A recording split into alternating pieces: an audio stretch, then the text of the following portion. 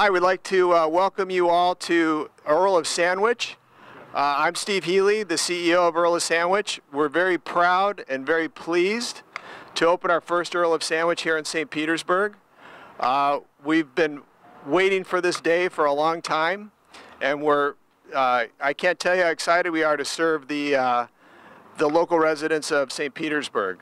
We are the home of the world's greatest hot sandwich, so we are bringing the world's greatest hot sandwich to St. Petersburg.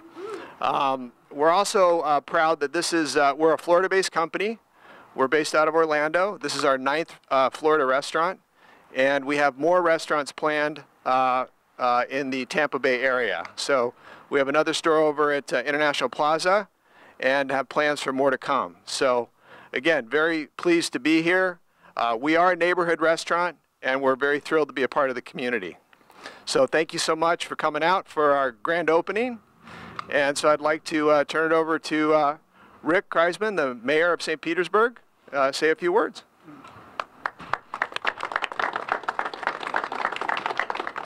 Well, we are thrilled to have the Earl of Sandwich here in St. Petersburg, and I want to encourage everybody that sees this to come on down, check out their menu. I think you're going to be really impressed with the variety that you have on there. There's, if you're trying to stay gluten-free, you've got an opportunity to do that here. And it's a great price point, so it's affordable for everyone in the community.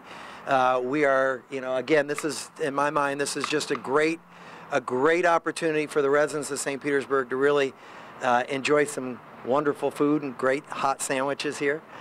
So we're thrilled to have another really quality business calling St. Petersburg home. And we will do everything we can to not only help them survive, but as I like to say, we want you to thrive as the sun shines on us here again in St. Petersburg today. And we are so happy to have you guys here. Thank you so much. Thank you all so much. Thank you very much. I would also like to congratulate the Earl of Sandwich for coming. This is my district. I'm Bill Dudley. I'm the chair of the City Council this year, and this is a great addition to our neighborhood. I was telling them earlier that when I moved to Florida many years ago, I live 5 miles from where I came in this area here, and this is a great addition. Something that 4th Street is thriving, and we have a lot of great eating establishments, but I'll tell you, I just had a little sample inside. I'll be a regular guy here. This is good. By the way, I did know the Earl of Sandwich. I'm not old, no. But anyway, congratulations on the opening and many more. Thank you very much, sir. Thank you. Good afternoon, everybody. I'm Chris Steinacher, President and CEO of the St. Pete Chamber of Commerce. So I just wanted to thank you all for coming out today. When the Chamber gets to do ribbon cuttings, it means a lot of things for our community. It means that there are folks like Steve and his team that have invested in our community, and they've taken a corner that was unloved and brought some love to it and brought some investment to it. They also create a lot of jobs, and that's a really important part of our economy right now is getting people back to work. And my understanding is we've hired a lot of good people. They've got the right crew to get started and to serve the customers. And you saw Coach Dudley. He did the official tasting of it, so we know it's going to be good stuff for us. But we're just excited when brands like the Earl can be anywhere in the country, and they are, that they choose St. Petersburg. And the other part to know is it's exciting to have them move into this part of our neighborhood. While our downtown seems to be on fire and everybody wants to be there, many of us live in these neighborhoods. This is my neighborhood. This is where my church is. This is where my gym is. And it's important to have all the assets right in your neighborhood. And this is the kind of community asset that makes every neighborhood of St. Pete the place to live. So Steve and your entire team, thank you all for your investment in our community. Thanks for continuing to improve what we have as a quality of life, and we're excited to start eating. So let's get cutting. 3, 2. Great cut.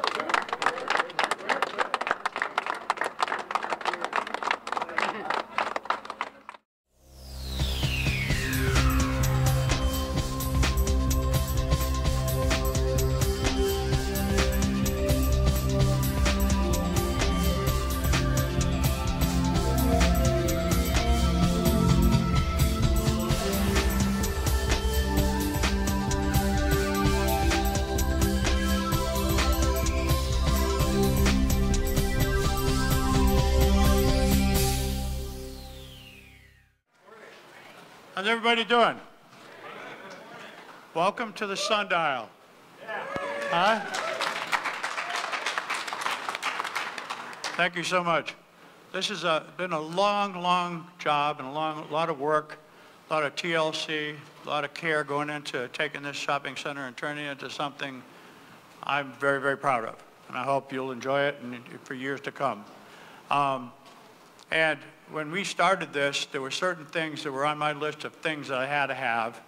And fortunately, we've probably done about everything that I wanted to get accomplished, we've been able to accomplish. I want to give you some quotes about the gentleman I'm going to introduce, and I have to read these. So this is from the Miami Herald. To say Michael Mina takes food serious is like saying Tina Fey knows how to make people laugh. From Zagat, top restaurant rated and serving organizations. Impossible to get a bad meal at Michael Mina's exceptional new American restaurant. From Washington, Washingtonian. And in a town filled with power restaurants, Bourbon Steak reigns among the top. From the Las Vegas magazine, Michael Mina is one of the most successful chefs in the business. From the San Francisco Chronicle, Mina is one of the city's shining lights. From fellow legendary chef Todd English, Don is a great chef and one of the most warmest and generous, most giving people I know. And that's Don Pettibone, who's sitting over here too, or he's over there. At this point, I'm just proud and honored to be able to say that we're getting ready to open up an amazing, amazing market, restaurant, you name it. And I'd like to introduce the person who's going to make it all happen, Mr. Michael Mina.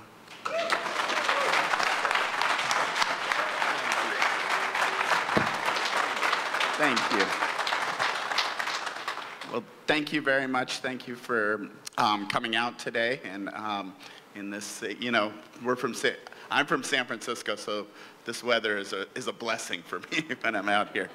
But I wanted to just take a moment and talk to you a little bit about how I was introduced to Bill Edwards and how I was introduced to St. Petersburg and to this project. Because, you know, I've been a believer all of my career in passion projects, and I really believe that, you know, to restaurants, markets, food, hospitality is really all about, you know, it's passion, and it's about people's vision, and it's about passion. And so every project that I try to get involved in, I'm very conscious of who's gonna, you know, who's driving it, who's gonna be your partner in this project, and what's their vision and what's their passion. And when I really honestly did not know that much about St. Petersburg. I knew a little bit about it. I have 2 restaurants in Miami, one at the Turnberry in Aventura, and that's Bourbon Steak, and that's been there for 6 years and been very successful. And recently I opened a restaurant at the Fountain Blue called MM74. And soon we're going to open a 3rd one at Fountain Blue. So I really have fallen in love with Florida. It's, my family comes out here and says, when are we moving to Miami where it's warm? But I was given the opportunity through a great friend of mine, Larry Rubo. He said, I want you to meet my friend Bill Edwards. He said, just, you know, he has this project that he's putting together, and I think that you would be a great fit to do something there. And so I was introduced to Bill, and I came to St. Petersburg, and we spent a day together, and I fell in love with the passion that this was all about. Everything that we talked about was about how's the concrete going to be laid on the floor. It's going to be tiles instead of concrete. Everything was about taking this vision and taking it to the next level. And so at the time we were talking about us doing a restaurant, me doing a restaurant here. And as we were going through the plans and going through his vision for the whole project, I saw this great space that he had said he wanted to do a market. And it just so happened that my lifelong friend and one of the greatest chefs in the United States, Don Pentabona, who's right next to me, who is the chef that I worked for when I was just graduated from school and was a very shy and very scared young little cook, and Don took me under his wing, and we've been best friends ever since. We had a vision, and we had worked on a project for over two and a half years of collaborating and putting together this market space and trying to take a traditional market and turn it on its head a little bit and just turn it upside down and do some things that we've always felt were really important about a market. But really starting with the core of it as me being from the West Coast and being from California and really cooking a lot of American and California, using a lot of California product and a lot of product from the West Coast. We're very, on the West Coast, it's product, seasonality. And then Don being from the East Coast and having a very Italian, background, and California, the food in California is obviously very interesting because it's very product driven, but a lot of the roots of it are really that product and simplicity comes from Italian cooking. And we always said, we wanted to do this bi-coastal market. We wanted to do a marketplace where it was very focused on product and very focused on seasonality and technique. And you're going to hear us talk about that over and over and over again as you hear more and more about locale and about the market, is taking a really great focus on bringing in products, because seasonality now in the United States, it's amazing what some of the great stores have done, whether it's Whole Foods or other markets that have really brought a great consciousness to people about seasonality. And I think seasonality now even goes a step further. I think seasonality now, we look at it as 12 seasons. Every month there's new product. There's product that's around for 3 weeks, 4 weeks. And the great thing about seasonality is it does so much for you as a chef and as a consumer, because you're buying products that taste much better when they're in season, and you're getting them at what you should be charged for them, because when they're in season, they're a lot less expensive. And so that's why there's been such a focus, I think, over the last, somewhere between the last 5 years about seasonality. And that's one of the things that we're really going to focus on here at Locale. And another thing that I want to touch on real quick is that's really going to be a big component of the store is the prepared and semi-prepared foods, the hot and cold prepared foods. That's another thing that we really feel can be vastly improved. And when you look at the designs over here and you really start to understand how we've laid this out and how the floor plan works and what the experience is going to be for the shopper and for somebody coming in and shopping through this market, we want it to be an experience. We want you to come in here just to get lost, just to enjoy yourself, just to say, wow, this is not my typical shopping experience. And the great thing about food is, food has a great sex appeal to it and helps do that. But what we really wanted to provide with some of the experiences is when a lot of times when you go to stores and there's prepared foods, they're sitting in a steam table and people are bringing things out from the kitchen and putting them in.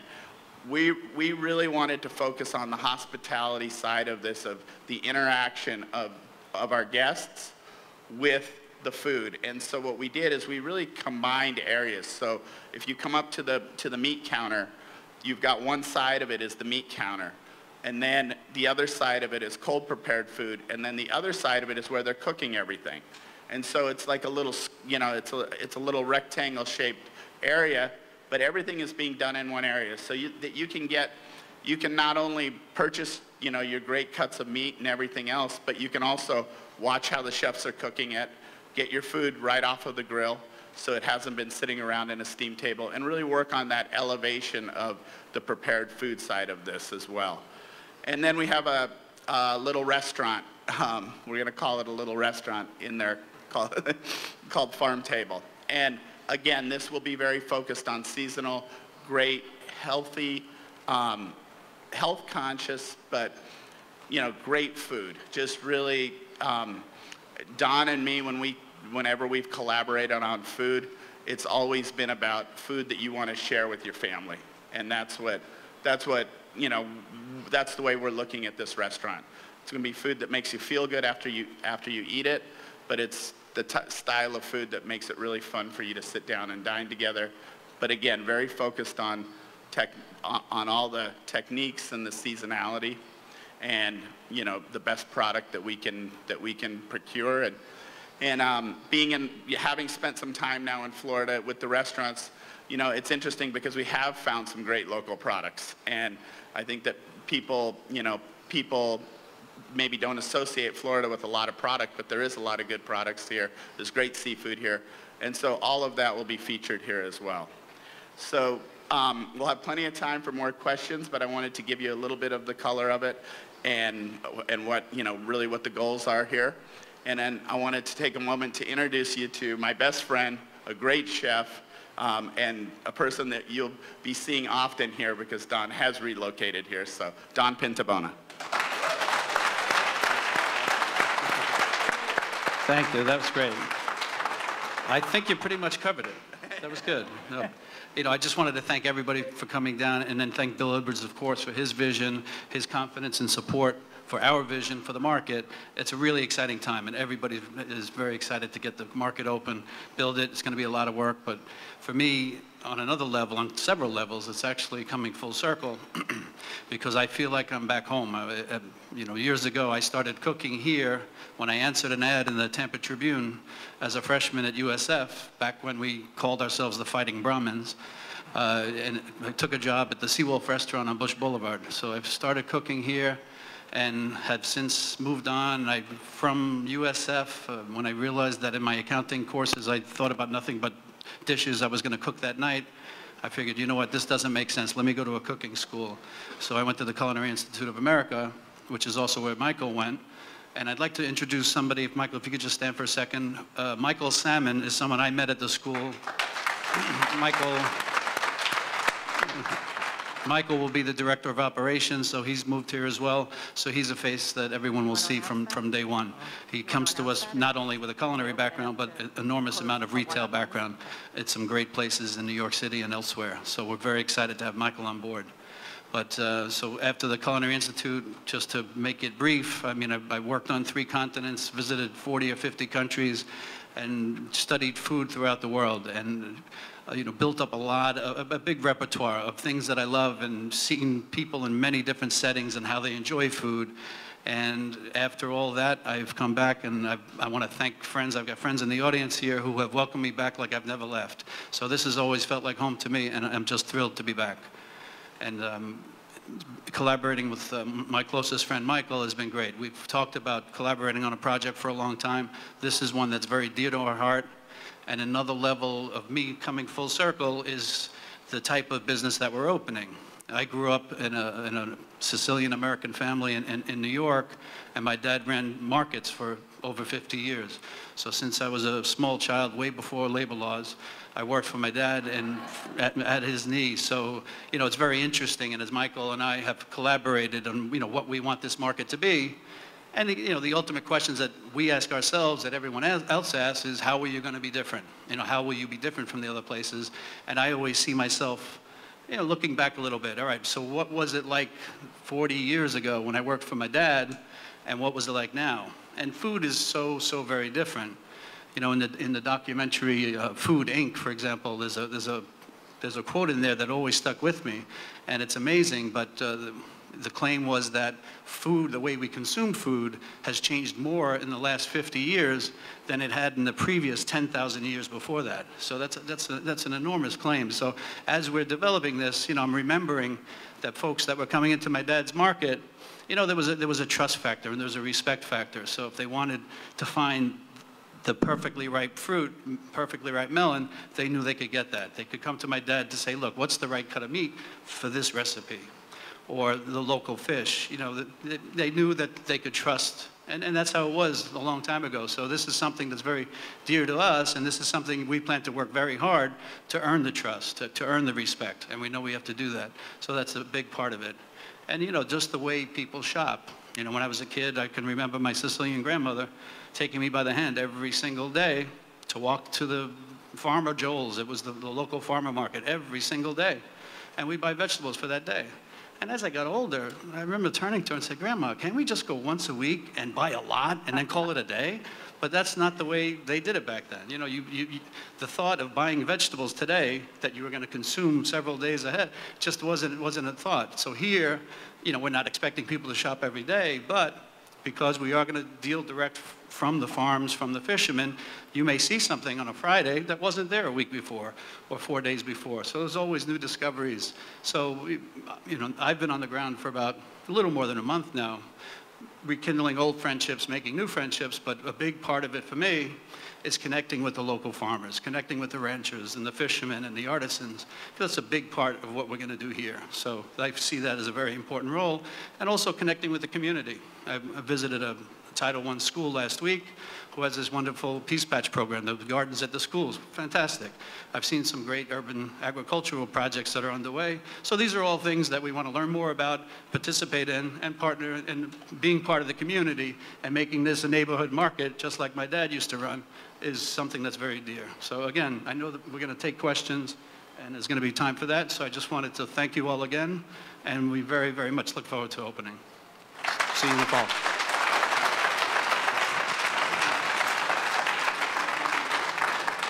A couple of things. Again, what do you think? Huh? You doing all right? Thank you. Second, Michael's got about 40 of his latest cookbooks that he'd be happy to sign if you'd like to come over here after and say hello to him. He'll be sitting at that table.